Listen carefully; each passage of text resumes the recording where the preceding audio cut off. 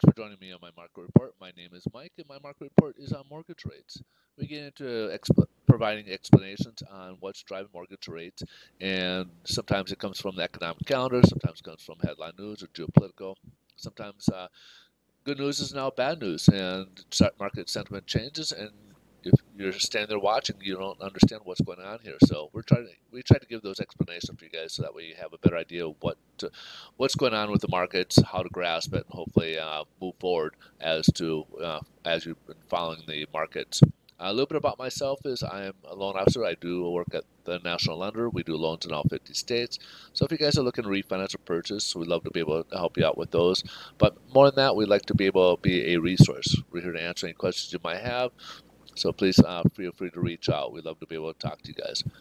In the meantime, why don't we jump right into the report here? We'll start off with the economic calendar. Something doesn't move the markets or anything, but I just kind of like to look at it anyways. The MBA every Wednesday comes out with their mortgage loan activity report, and as we can see here, there's a slight increase to the purchase side of things. However, of course, with the rate spikes, the refinance side went down.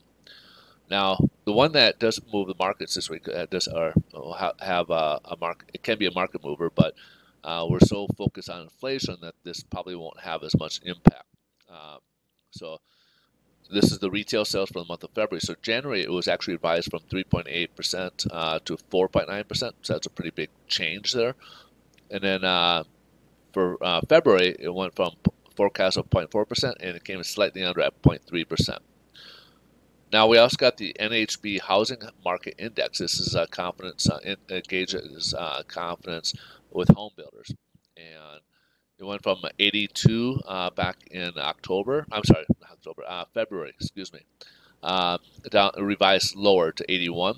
So forecast would count for 81, and it came in a bit lower to 79 on that chart. So we're seeing confidence continue to decline with the home builders, and a lot of it has to do with the mortgage rates spiking a bit and home affordability.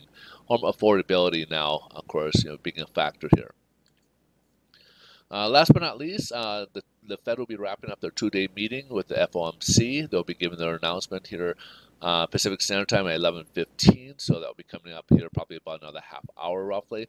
They are expected to go ahead and announce their quarter rate hike. When the Fed does this, they do this to short-term rates, and this is to help stave off inflation, fight inflation. So rather than coming with a bigger chunk and surprising the markets or worrying the markets, they came in with a standard 0.25% hike. We will be getting what will be interesting is we've got the policy changes and see what the Fed says. We got a lot of different nuances since the last one. We got the Ukraine-Russia war. So we've had some spikes there. We got the lockdowns in Russia could be a concern because that's supply disruption. So we'll see how the Fed responds to those new challenges that came in, and also take a look at the dot plot as to how many rate hikes are expected this year. So some are projecting anywhere between 5 to 7 this year, and of course those are in quarter increments.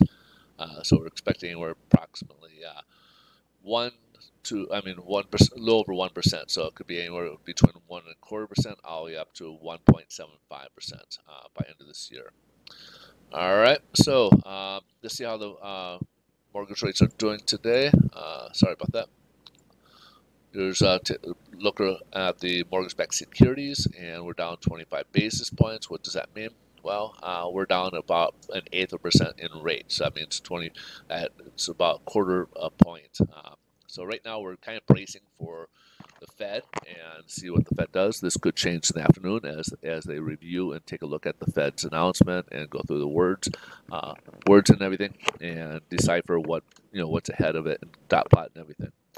So here's the volatility today. As you see, we've been going up and down, up and down. So there's been a lot of volatility so far, back and forth with the Fed, with the positioning of the mortgage-backed securities. So a lot of times we just get kind of a more defensive mode and kind of start declining. Now stocks are up so far, so part of that is we're competing with stocks as well, and that money's been going from mortgage-backed securities, which is usually a safe haven, back into stocks. Now on the Russian-Ukraine side of things, so it seems like there's been some progress with talks, so that's what's kind of also helping boost stocks a bit as well of a possible ceasefire. And then treasuries, we're all the way up to 2.19. So we're up to 2.19 now. So we're going to new highs again. So as yields climb. So to wrap it up, we'll take a look at the average conforming loan limit or loan rate, and 30 years now at 4.42, and the 15 years at 3.74. So typically we do these in eighth increments. However, these do have points built into them, so these are just kind of an average rate that's out there in the market right now. So you can take these with a grain of salt. It doesn't mean this is what rate you're going to be quoted. It just means every quote is a little bit different because there's too many variables that go into it, but this is what the average rate for both of those look like. All right, folks. Greatly appreciate you guys' time watching us. If you guys like these videos, please help us out. Smash that like button and share. But if you also got questions, please feel free to reach out. We're here to help you guys. All right, folks. Have you guys have a great rest of your day. Thanks so much for watching. And then stay tuned. We got the Fed coming up here pretty soon. So the markets could be changing. We'll touch on that a little bit in tomorrow's video.